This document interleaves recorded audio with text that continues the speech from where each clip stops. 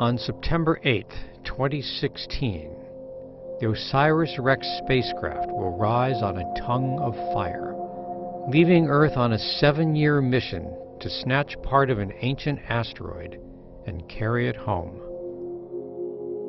Its target is Bennu, a diamond-shaped clump of rubble, a quarter-mile wide. Asteroids like Bennu were the building blocks of the early solar system 4.5 billion years ago. Most of these chunks of primordial stuff merged long ago in violent collisions to shape the young Earth and other planets. But Bennu survived, pushed and prodded by the gravity of the planets.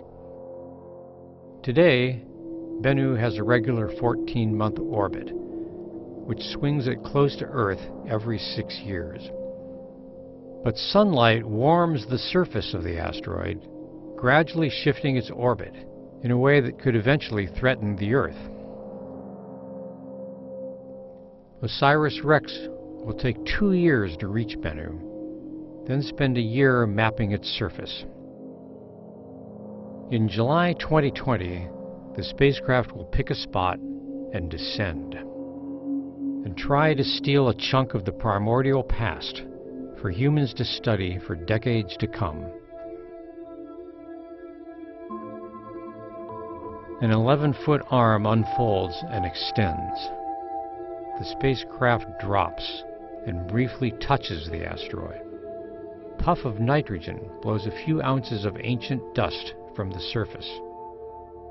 A cosmic high five before the spacecraft retreats to safety.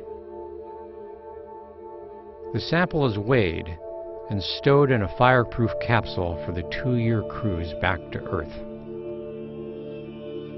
As it approaches home, Osiris-Rex will jettison the sample. Gravity will do the rest. If all goes as planned, the capsule will fall through the atmosphere, open its parachute, and land in the Utah desert on September 24th, 2023.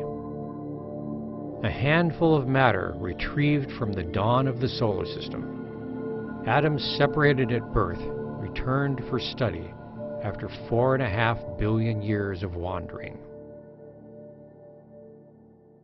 Future missions might visit another nearby asteroid. A larger spacecraft with robotic arms and legs could straddle a 20-ton boulder, grapple it, and tow it away. Then carry it back to orbit the Moon, within reach of Earth and its astronauts. Another step in understanding the birth of our solar system and the world on which we live.